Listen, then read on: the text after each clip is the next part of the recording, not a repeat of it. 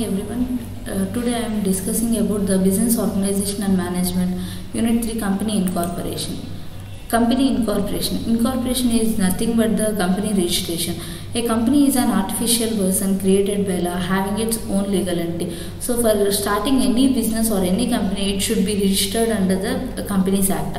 So for that process we are doing the incorporation of the company for getting the certificate of incorporation. For getting that certificate of incorporation, we have to prepare some important documents. There are application for approval of name of the company. So మనం ఏదైనా business start చేసేటప్పుడు ఆ బిజినెస్కి ఒక name పెట్టాలి కాబట్టి దానికి approval తీసుకోవాలి. Next second one memorandum of association. Memorandum of association is nothing but the outer relation with the business, other outsiders relation with the business. And third one, articles of association. Articles of association is the rules which the company follows. Next, consent letters from the directors. It is the letters from the board of the directors, that is they are agreeing for the incorporation of the company. Next, power of attorney. Power of attorney for incorporation of the company. Next one, notice of the situation of the registered office. The registered office where the business is getting started is the notice. Next, seventh one, particulars of directors in form number 32. The board of directors details and their particulars in form number 32. Next, statutory declaration. They have to prepare the statutory declaration for incorporation of the company. After that, they have to pay the registration fees, and after that only they will get the certificate of incorporation. Next, memorandum of association. The memorandum of association is a basic document of the company, and it is an important document for any company, either public limited company or private limited company. They have to done the memorandum of the association.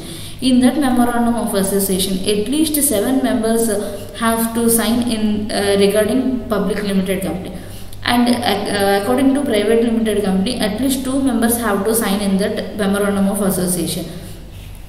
Next, the memorandum of association is the details related to outsiders regarding the company. And the clauses of memorandum of association are name clause, registered office clause, objects clause, liability clause, association clause, capital clause. Name clause. Name clause means if the business have some name regarding the company. So company యొక్క name అనేది either public limited కానీ private limited కానీ వేరే కంపెనీతో name అనేది coincide అవ్వకూడదు. So అలా నేమ్కి approval తీసుకొచ్చుకోవాలి. Next, registered office class. ఆ బిజినెస్ ఎక్కడ పెడుతున్నాం మనం, దాని లొకేషన్ ఏరియా ఏదైతే ఉందో అవన్నీ రిజిస్టర్డ్ ఆఫీస్ క్లాజ్లో మెయింటైన్ చేస్తారు. ఒకవేళ రిజిస్టర్డ్ ఆఫీస్ క్లాజ్లో ఏమన్నా చేంజెస్ చేయాలంటే only with in the state వాళ్ళు ఆఫీస్ చేంజ్ చేస్తే రిజిస్టర్డ్ ఆఫీస్ క్లాజ్ ప్రకారం వాళ్ళు జస్ట్ నోటీస్ ఇస్తే సరిపోతుంది.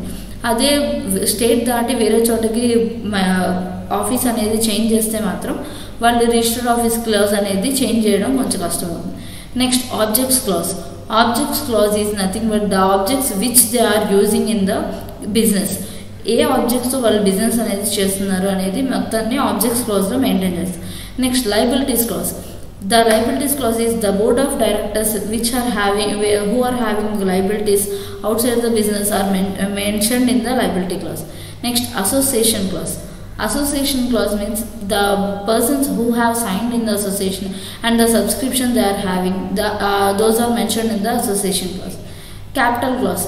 Capital clause mentions the capital which are maintained in the business and how much of capital they can borrow from others. Next, articles of association. Articles of association is another important document like memorandum of association, but it has the rules and regulations for internal management of the company, and these are maintained by every company. Next, contents of articles of association. First one, share capital and variation of rights. It shows the share capital which the company has and the variation of rights, the persons who have rights and the persons who have not rights. Those are all mentioned in the articles of association. Second one, lien of shares. Lien of shares shows that whether the shares are maintained by them or they have to call for the shares or not. Next calls on shares ఎవరైనా కట్టకపోయినా లేకపోతే ఆ shares మళ్ళీ call back చేయాలన్నా కూడా calls on షేర్స్లో rules అనేది mention చేసి. Next transfer of shares, ఒక షేర్స్ని వాళ్ళు కాకుండా వేరే వాళ్ళకి సేల్ చేయాలన్నా వాటికి నేమ్ చేంజ్ చేయాలన్నా ట్రాన్స్ఫర్ ఆఫ్ షేర్స్లో ఆ రూల్స్ అనేది మెయింటైన్ చేయాలి. నెక్స్ట్ ట్రాన్స్మిషన్ ఆఫ్ షేర్స్, ఆ షేర్ హోల్డర్స్ ఎవరైనా డెత్ కానీ మ్యారేజ్ కానీ ఇన్సాల్వెన్సీ కానీ ఏమైనా ఉంటే వాటిని ట్రాన్స్ఫర్ చేస్తారు. ఆ ట్రాన్స్మిషన్ ప్రాసెస్ అంతా ట్రాన్స్మిషన్ ఆఫ్ షేర్స్ ఉంది.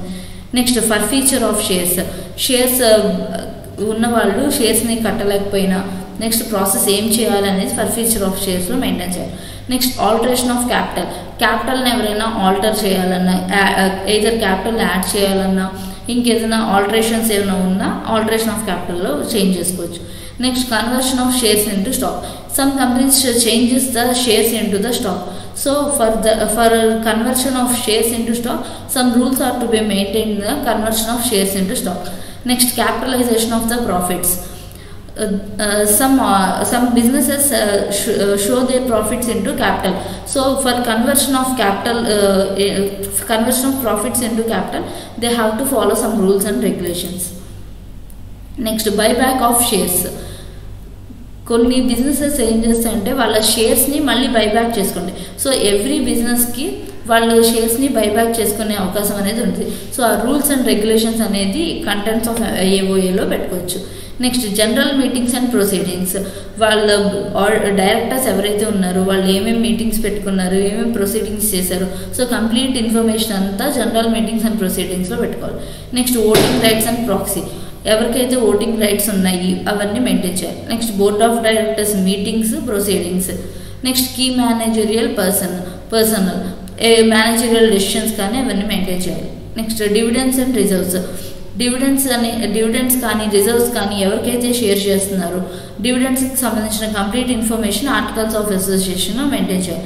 Next accounts and verification, accounts and audit verification అనేది కంపెనీ స్టార్టింగ్ నుంచి ఇప్పటివరకు ఏమేమి జరిగినాయి టోటల్ కంటెంట్ మొత్తం ఉండాలి. Next borrowing powers, ఎవరెవరికైతే borrowing powers ఉన్నాయి, ఎంత అమౌంట్ బారో చేసుకోవచ్చు అనేది మెయింటైన్ చేయాలి. Next winding up of the business. At last winding up of the business అప్పుడు కూడా వీళ్ళు ఏమేమైతే చేశారో ప్రొసీడింగ్స్ కానీ అకౌంట్స్ కానీ ఆడిటింగ్ వర్క్ కానీ కంప్లీట్ ఇన్ఫర్మేషన్ అనేది ఉండాలి. Next Prospectus is nothing but an invitation to public to invest into the company through the shares and dividends. So it is a public offering to subscribe the shares of the company. Contents of the prospectus: address of the registered office of the company.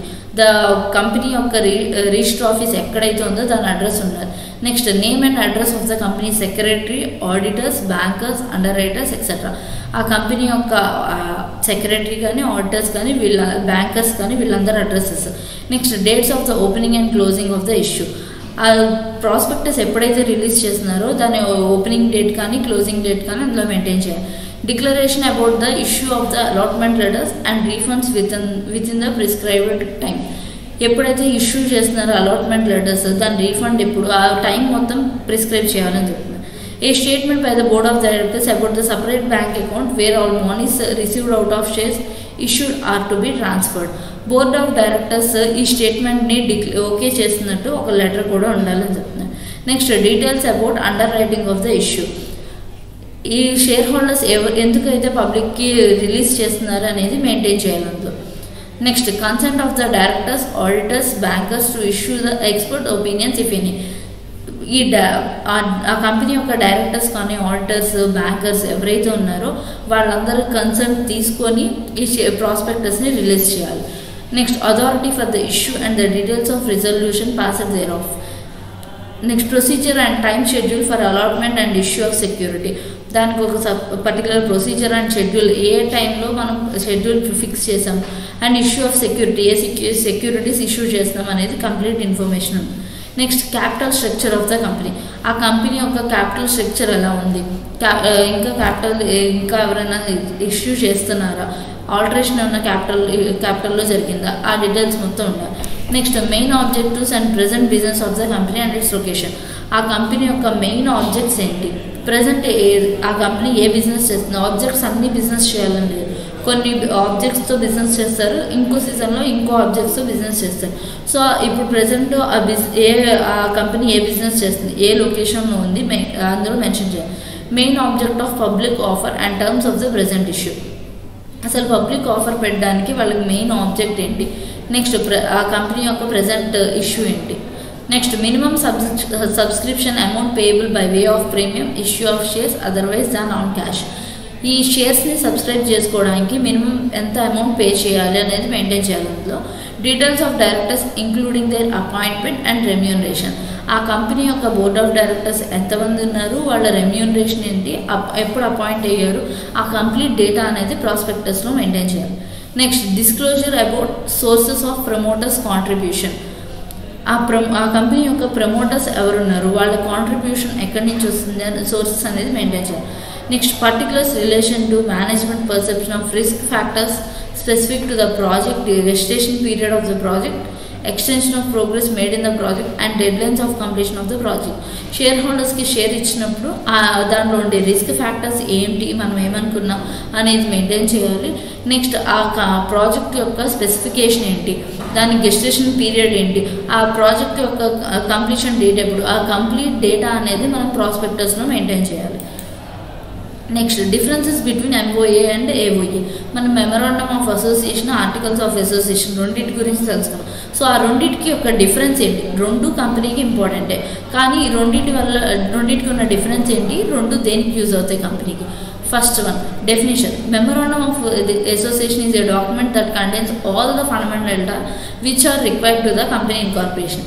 Company ఇన్కార్పొరేషన్కి A data అయితే మనకి fundamental data కావాలో అవన్నీ memorandum of అసోసియేషన్లో ఉంటాయి.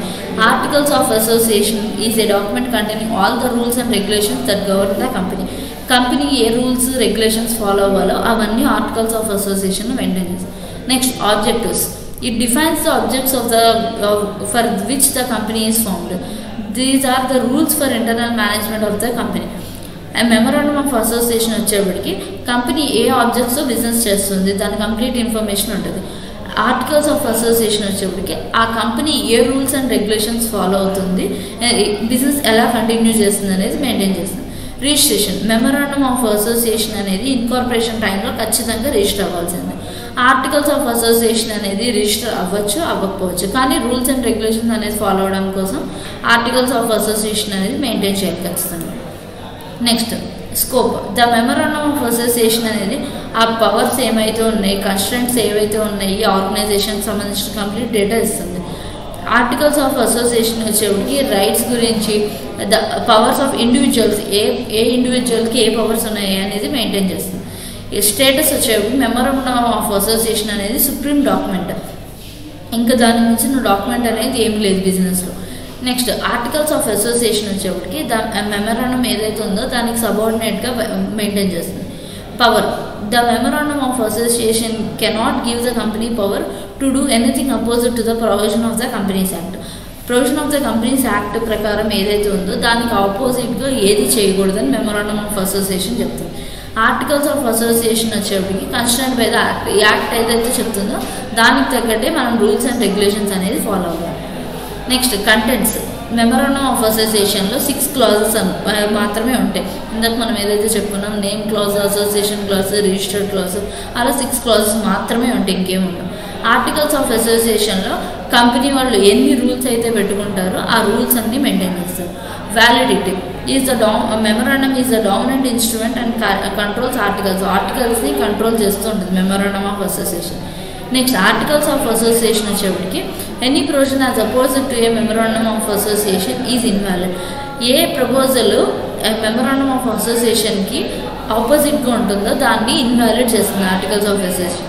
Next relationship.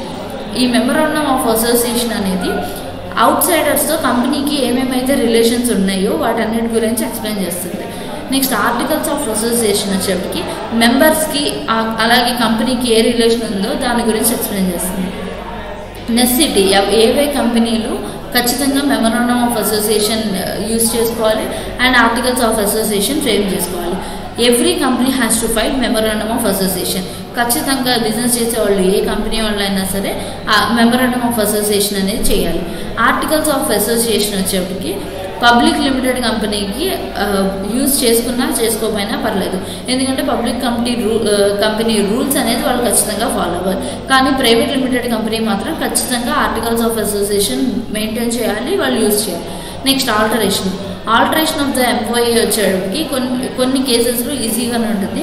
Next మిగతా కొన్ని కేసెస్లో certain statutory authority approval కూడా తీసుకోవాలి. నెక్స్ట్ ఆర్టికల్స్ ఆఫ్ అసోసియేషన్ ఆ కంపెనీ డైరెక్టర్స్ యొక్క కన్సర్న్ తీసుకొని దాంట్లో చేంజెస్ అనేది చేసుకోవచ్చు. These are the differences between MOA and AOA. Thank you.